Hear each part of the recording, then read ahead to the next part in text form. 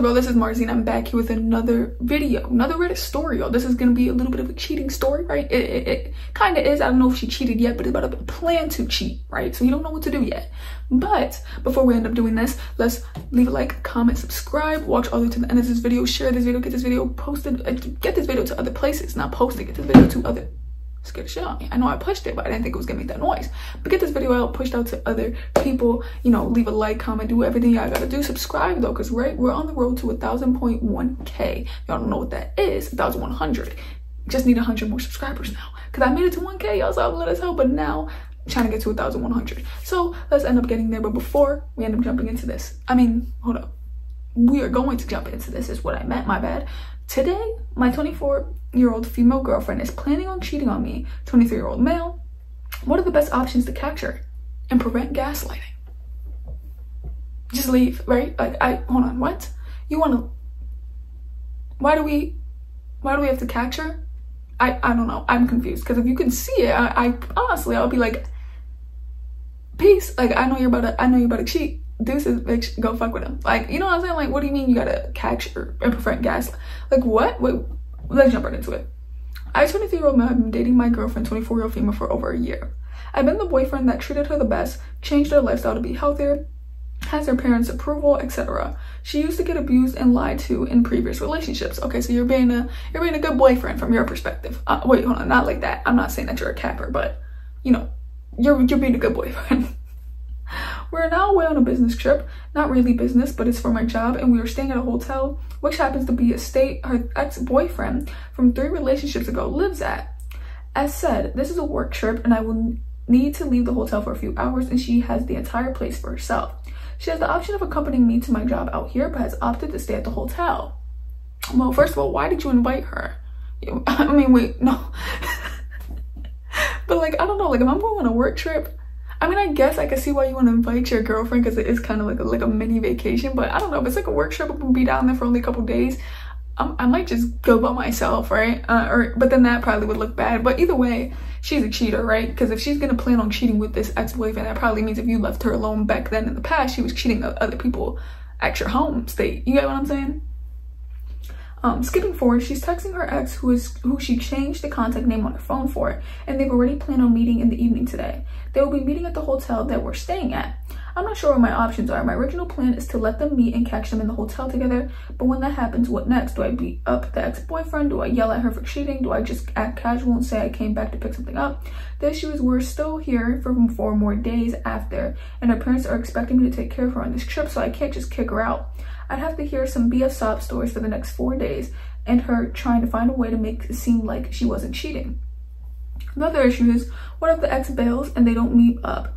She still has the intent to meet up with him. Do I just act like nothing was going to happen? She deletes the messages from her phone so I'd have no living proof that it was going to happen, and then on top of it, she'll know I went through her phone, which I normally don't do. But I just had the gut feeling that she'd do exactly this, as I knew from the previous story she told me about this ex, and that he lives in the exact state we're at. She claimed I had blocked this ex a long time ago, and about 6 months into the relationship, she accidentally unblocked him, which is how I caught him trying to call her. She blocked him after we discussed it, and I thought that was over. Now it's about 7 months later since then, and she's talking to him has him as a girl's name on her phone and on DND, so the messages don't pop up. Lastly, about a month ago, I waved at what I would do. Hold on. What I would do is I would take it off and do not disturb, right? Because just to see his message pop up and be like, girl, you know what I'm saying? Like, but no, first of all, just leave. Like, who cares about all this other BS? I don't know what you're saying, brother. What are you saying? Like, just leave. What? Lastly, about a month ago, I waved at high school friend, female, who used to be on my track and field team. I didn't try to engage in conversation, just a simple hi, as my girlfriend was right next to me and we were talking in the opposite directions. She won a whole argument that it's disrespectful to even know other girls, to even say hi, to even look in the direction of another girl. Oh, this girl is tripping. Which brings me to how I saw the signs before, because now she's not only talking to a guy she's planning on meeting up with him in a different state. One more thing, she thinks the hotel only had 1 key card, but I had the second one. Only problem is that if I were to even catch them in the act, she always used the extra lock from someone breaking in. How would I go in about this if they're both inside the room and she won't open the door? Because obviously she'll get caught cheating. All right, brother, you're getting a little bit into too much detail here. I understand because you're on a work trip, so you simply can't leave. And you're basically saying that she's gonna cap and then she's not really gonna go home even if you get her a ticket to go home. So if I were you, let's say if I was in your position, I would tell her what I saw, break up with her, and tell her to go with that ex-boyfriend. I'll be like, go with him. Tell him to get you a ticket, right? My thing is, you're clearly trying to stay with her. You're not even trying to break up with her based on what you're saying, because you're talking about like, oh, I don't want her parents because her parents told me to take care of her and I don't want no sob stories. Nigga, if you break up with her, those sob stories aren't even gonna reach you, right? You should block her family, block her, kick her out the damn apartment, tell her to go see him. But you clearly don't want to break up with her because that don't even make sense. Number two, you're talking about catching her in the act. Catching her in the act for what? You already saw enough. So if you catch her in the act, you're gonna, like you said, beat up her boyfriend and yell at her for cheating? No, nigga, you're gonna leave her. What do you mean you're gonna beat up, you don't know whether to beat up her boyfriend or yell at her? There's no yelling, there's no talking, right? What are you gonna yell at to stop her from cheating, to get her off the bed, to be like, you cannot meet this man and then date her still? You already messed up in that first red flag where she had him unblocked. She was already cheating since then. And you continue to allow her to cheat till now. That is crazy. And you're gonna let her do this, catch her, and then stay with her because you don't want the... Bro, who cares what the parents say? Kick her out that damn apartment, tell her to go to his apartment, leave her in that state. Her parents can come get her. Or that other nigga can figure out how she's getting out. The fact that you are still making this your responsibility is crazy. And even if you wanted to be nice, you can still break up with her and tell her, I'll get you a plane ticket. If you want to be nice, get her that plane ticket. If she don't want to leave until the trip's over, then she's not coming back to the hotel room, right? If you're going to go cheat at his room, go to his house. Why are you bringing him to my hotel room? This is where I'm sleeping. And we ain't even sleeping in the same bed. If you're going to stay here, sleep over there. You know what I'm saying? Get her another hotel room. Like, if you want to be nice, but I would have kicked her out and been like, go with him. He can get you a flight. It's crazy that you don't want to leave her. That's just straight up what that is.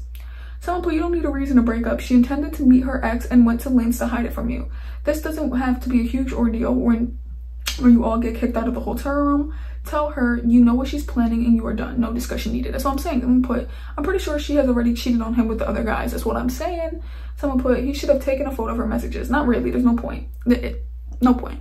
OP responded saying, I'll give you a much more detailed update later. Oh, so we got a little bit of an update that he put in the comments. Okay.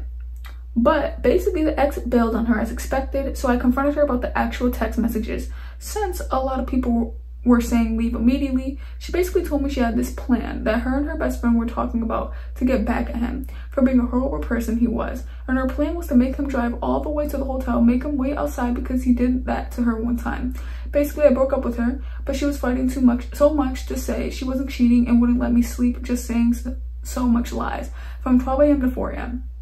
Just her saying a one-sided story. I was too tired and had work early the next day, so I didn't pack and leave. She wants us to work things out, but once we go back home, I'm leaving. Yeah, she's number one, she's capping. Number two, even so, if she's planning on getting revenge for how bad he treated her, then she shouldn't have been into another relationship if she feels that much pain towards another person. Literally, someone even said it.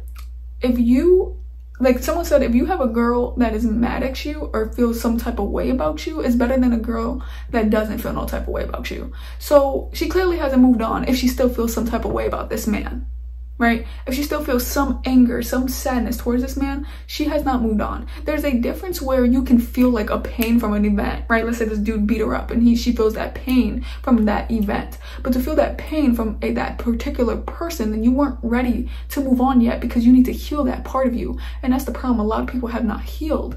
So ultimately, even if that is her story, she still deserves to be broken up with. But I disagree. She was 100% going to cheat regardless if he bailed or not. And this story sounds dumb. She didn't have to do that and or change the name on her phone. She could have even if that was the case, she could have told you about it. She could have been like, listen, I'm trying to get revenge on my boyfriend. And if you were ex-boyfriend, if you were okay with that, that's different.